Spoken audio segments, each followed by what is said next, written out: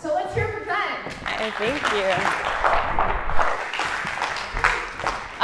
So I want to start actually with in honor of the state of now, with a piece of advice that a friend once gave me, which was, if you have 1 foot in the past and 1 foot in the future, you're going to piss all over the present, which is something I've tried to operate by for a long time. So I'm Jen Hallweil, and I am going to be speaking about a docuseries I'm working on called Beyond the Boundary, of how we shift the focus of women in STEM.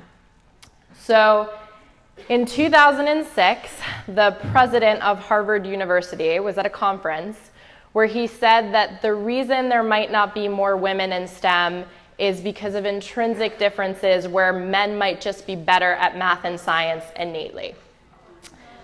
Yeah, wasn't the best remark ever made. So Sally Ride, who was the first female American astronaut, had this wonderful, brilliant response. She said, imagine you see a woman lying on the floor gasping for breath, and she has an elephant on her chest. You could assume a panic attack, maybe heart attack, maybe asthma, but more likely than not, it's just the elephant on her chest. If you remove it, she'll breathe just fine. The elephant on most women's chests right now is the mistaken misperception that we're not as good at math and science, and the myth that we have not contributed anything of note to scientific and technological progress.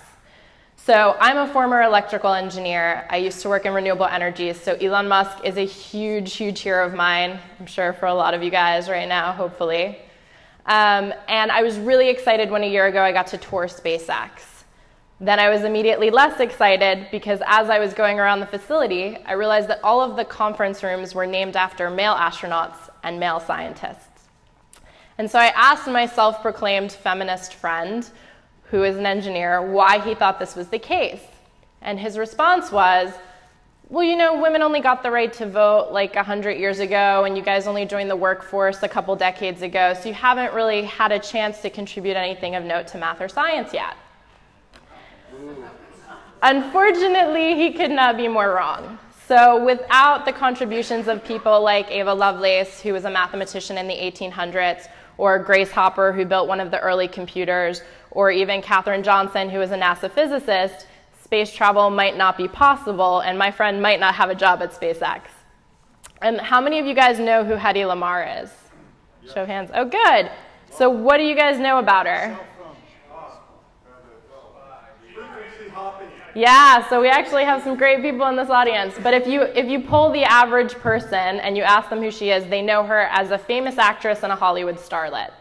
The reality is that she developed this frequency hopping technology that is the basis for all modern Bluetooth and Wi-Fi. And in fact, she saved our butts during the Cuban Missile Crisis because that same technology is what allowed the Navy to jam-proof the torpedoes. So why do women's stories get left out of this narrative of technological progress? Well, they did a really interesting study 2 years ago where they gave a scientific panel a pile of resumes and they asked them to rate how qualified they thought candidates would be. What they didn't know is that a number of the resumes were duplicates with one minor adjustment. They would either say Jennifer Smith or John Smith at the top, some variation with the name flipped and the gender flipped. And what they found was that overwhelmingly, the scientific panel thought that the male applicants were more qualified than their female counterparts, when even the resumes and the qualifications were exactly the same.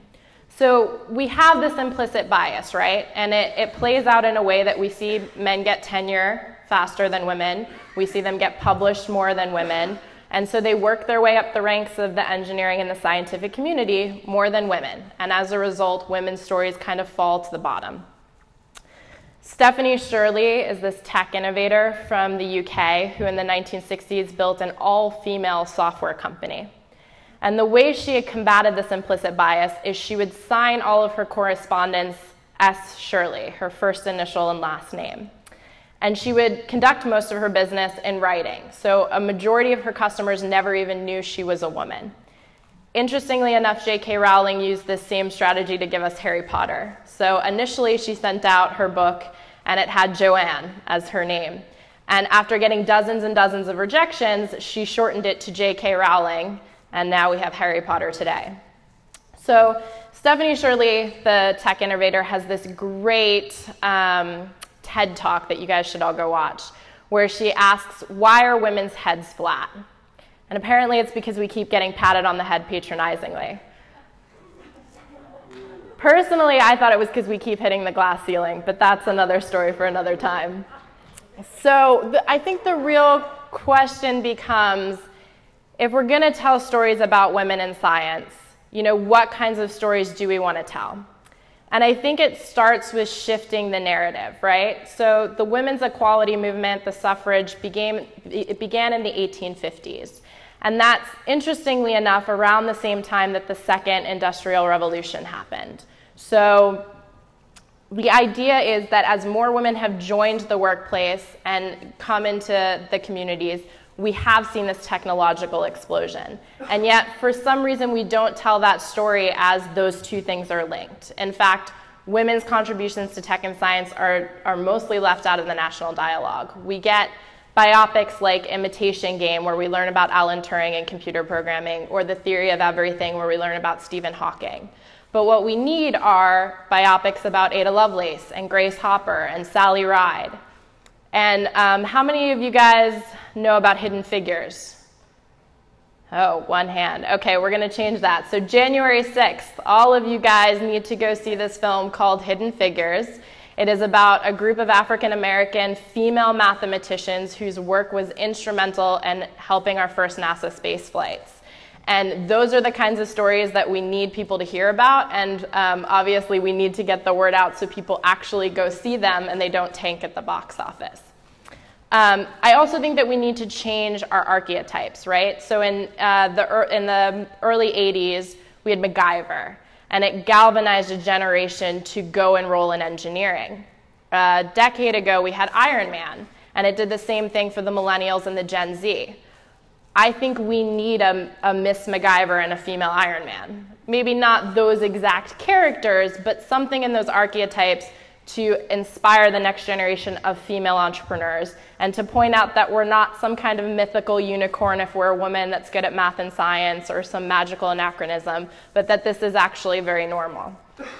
And then lastly, I'm working on a docuseries called Beyond the Boundary, where we're highlighting the groundbreaking work that women are doing in scientific breakthroughs. So we have people like Tabitha Boyajian who are scouring the universe to find exoplanets that could host life. We have Katrina Moons, who is 3D mapping the human brain for interactions. We have Emily Levesque, who may have just discovered the first quantum star that was originally theorized by Einstein, and if it's true, fundamentally changes our understanding of how matter is created. I think now more than ever, in light of recent events, we need champions, we need platforms, and we need storytellers who are willing to win over the hearts and minds of the American people. So I think right now the best thing that we can do is to give a voice to that through the amplification process of telling these stories. Amplification, for those of you who know in engineering, is when you increase something, right? So if you turn up the volume on your stereo, you're amplifying the signal so we can all hear it more.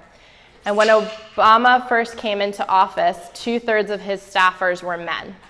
So what the women did to get their voice amplified is that a woman would make a suggestion and the other women in the community would echo that suggestion and cite the original author. We need to do the same thing for women in science. We need to amplify their voices so that we can inspire the next generation of technological innovation. Thank you.